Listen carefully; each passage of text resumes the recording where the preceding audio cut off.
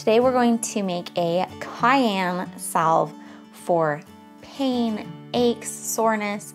You can rub this onto any spots that are tender and achy and sore for some nice warming, healing relief.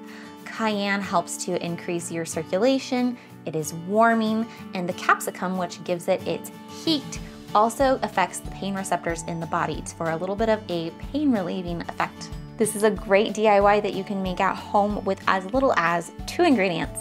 Let me show you how.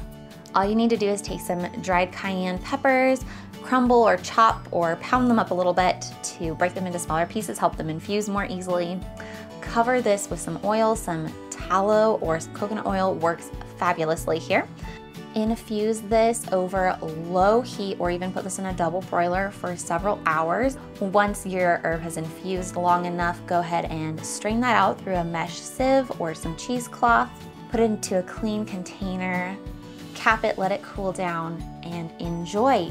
Other great add-ins that you could add to this salve are hops. Hops is very calming and soothing. It can really help if you want to use this at bedtime for a better rest. I think that's a fantastic addition. You could also, of course, add other healing herbs, St. John's wort, yarrow, plantain, depending on what ailments you're trying to treat.